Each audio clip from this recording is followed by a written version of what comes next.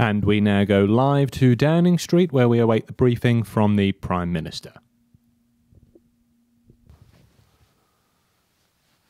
Good evening. Today I'd like to begin with the good news that 2020 is finally over.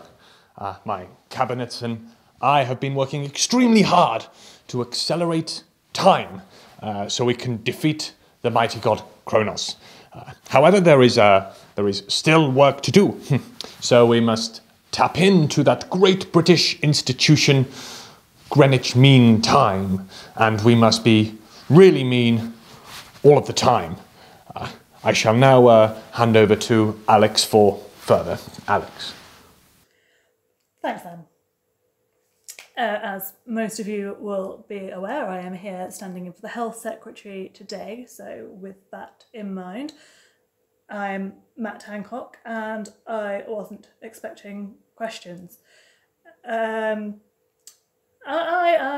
have spent most of today learning a TikTok dance because I thought that's what you had to do to be popular these days, which means that I haven't actually had a chance to read over any of the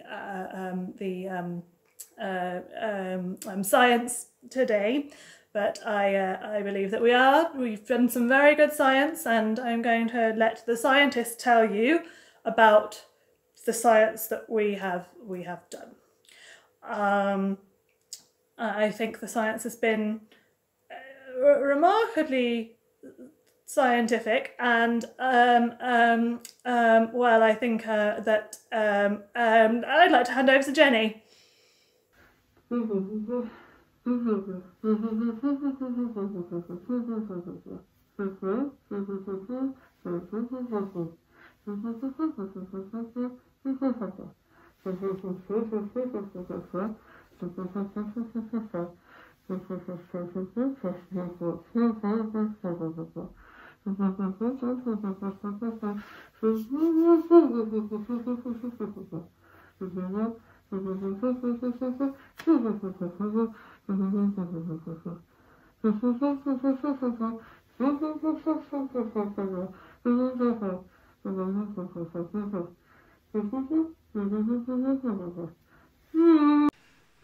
Thank you, Jenny. Good evening and Happy New Year's Eve. Welcome to today's daily briefing. This is our 283rd day since lockdown, and it's going really well. Today started with positive movements. Yeah, was it something you ate? As we know, it's vital to ensure we get a good start to the day.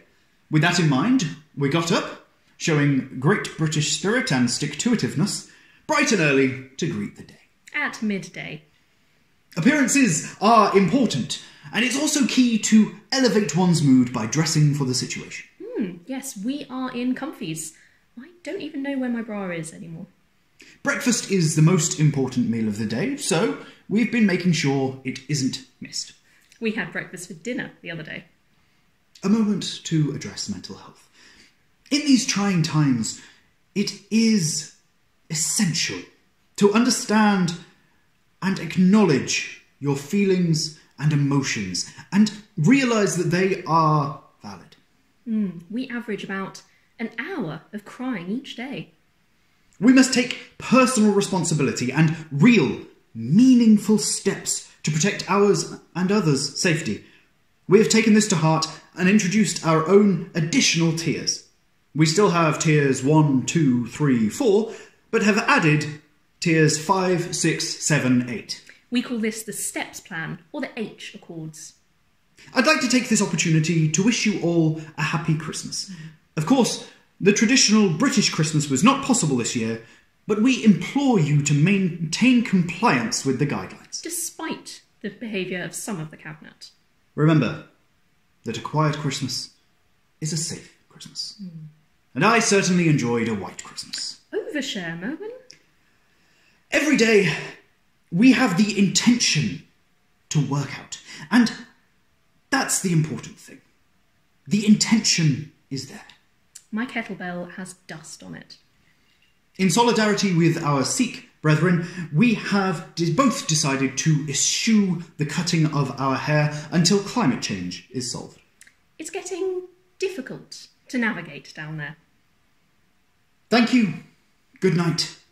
And see you next year as we continue to tackle the important puzzles of the time.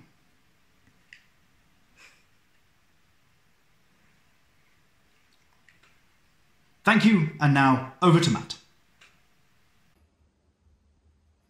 I'd like to thank the Right Honourable Merwin Irwin for his very informative presentation on his plans to reintroduce the Gorilla percussionist into the UK sometime in early 2021.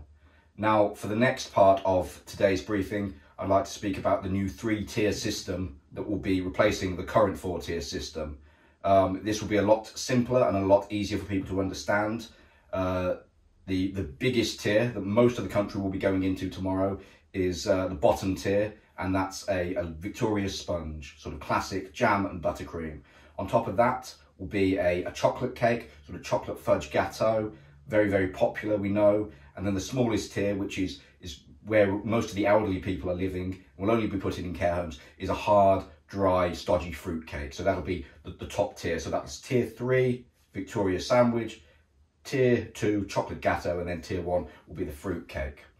Some of the great achievements of this government this year is we've really supported British business, and in particular the tinfoil hat industry, where we've seen sales soar throughout the UK, where a lot of time and effort has been spent in making this much needed PPE so that these harmful 5G rays coming from all the Chinese masts can stop the coronavirus from getting into us and making anybody ill.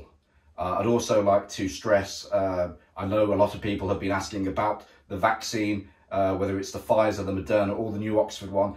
I'm glad to say that we will not be providing any of the vaccines, as we know that all vaccines do is give our children autism. So we'll be making sure that nobody is going to be getting any more autism under this government, which is something that we are very proud and very, very, very supportive of. So you can all rest easy that there will be no vaccines for anybody at all.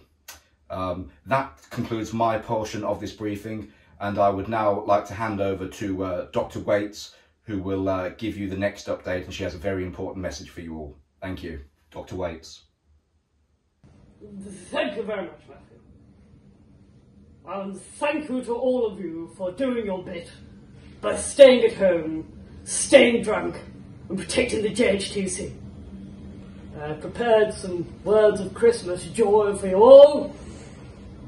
Hark the herald angels sing, Pfizer's vax is just the thing. Peace on earth and mercy mild, there's not enough food for every child. Joyful all your infection rates rise, raise the R rates to the skies, pleased as man with man to dwell, but only if you bathe in alcohol gel. Hark the herald angels sing, Pfizer's vax is just the thing. And now over to Professor Whitty for the latest statistics. Next slide, please. And the next slide, please. Next slide, please. And the next slide, please. And the final slide, thank you. Thank you very much, Professor. Thank you. Thank you. And now, oh, dear God is back! Get the remedy! Don't it be gone! Don't it be gone!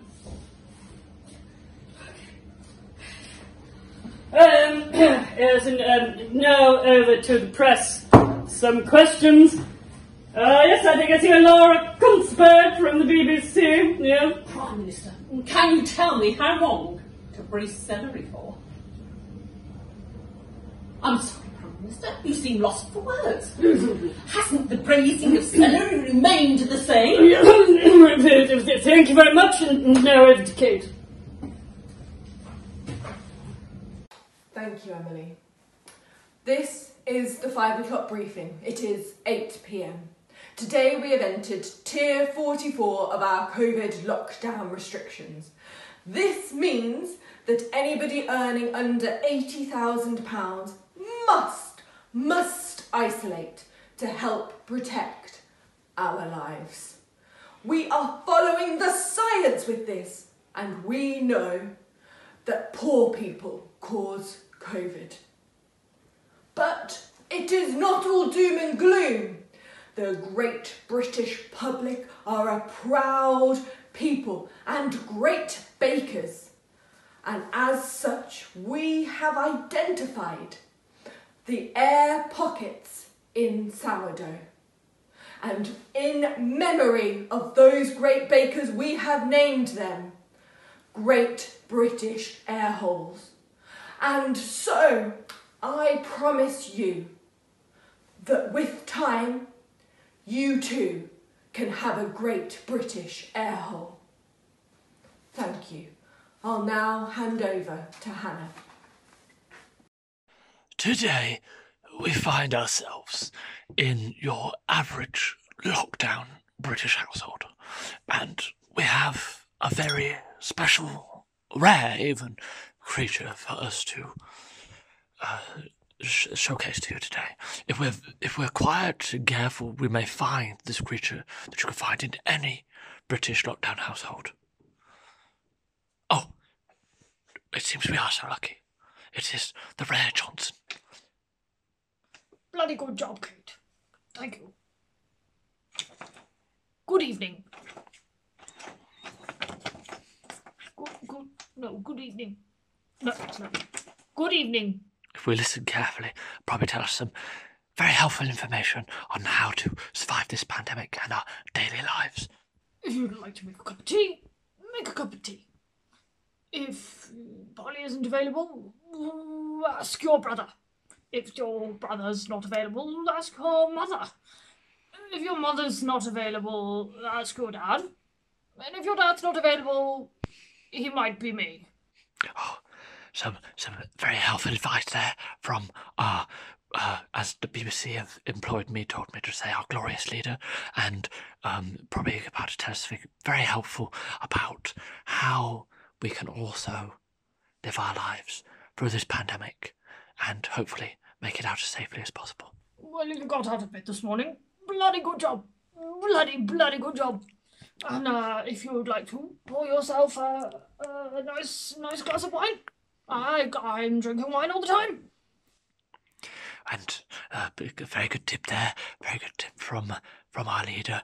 And I'm sure he's about to tell us finally how we can make sure we can watch some bloody good things on television. I heard some very good programs about the environment, but I'm sure he's got some good recommendations also. If you like to, what do they say, Netflix and chill, bloody go on, do it.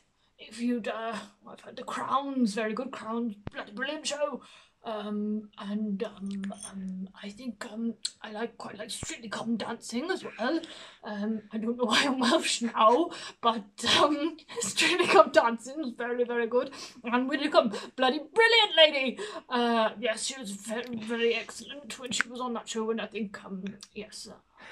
I would like to watch that, actually. That's because a common characteristic of our British Prime Ministers is that they can lose themselves and begin to fumble. I think it's probably time for them to end their speech with some kind of closing advice and some positivity for us all. You've just done a very, very good job, everyone. Well done. Callum. Thank you, Hannah. And thanks to all of the other people who shared their stories too.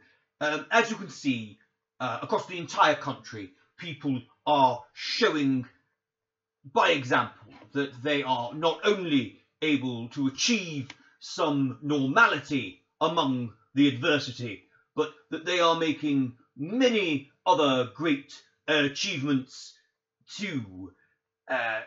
Churchill, keep calm, carry on, Beaches, Agincourt, Marmalade, etc. A verbatim. it looks as though we do actually have one question from a Rachel in Leeds. Hello, Rachel. So, speaking of achievements, when are you going to achieve putting your floor job away? It's looking particularly full at the moment. Ah, yes. An important question. Thank you.